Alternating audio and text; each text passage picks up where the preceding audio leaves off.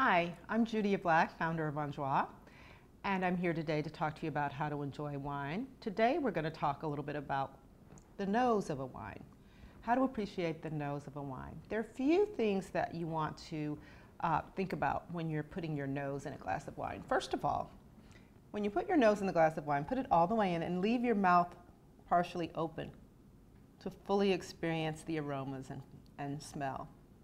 You can also make the sign of the cross go vertical and then horizontally across the glass of the wine to get the full range of flavors and tilt the wine a bit. But don't be afraid to really put your nose in the glass.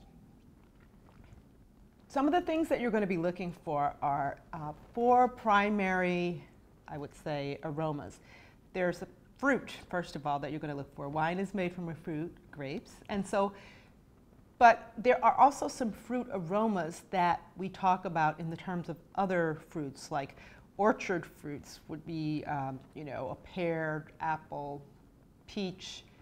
There are tropical fruits like banana, coconut, mango.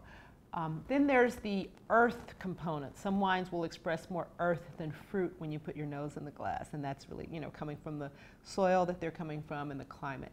Then there is sometimes some wines will have a floral component. So just think about the flowers that you might be thinking of when you're smelling that glass of wine. And then finally, there's an element. Some wines will have an element of minerality, and the way I can best describe that, minerality is frequently a debated topic, but the way I can best describe that is just sort of thinking about a salty sort of aroma, almost like if you were at the sea or the ocean and smelling salt water.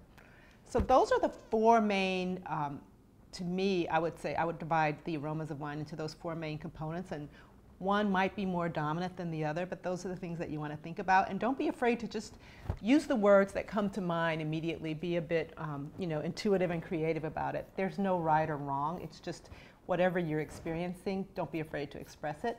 I think that a lot of times people feel like there are certain wrong or right words to use when describing wine, but I think it's just about tapping into your memory bank and thinking, what does this remind me of that I've seen or smelled before? And that's how you can discover on your own the nose of a wine.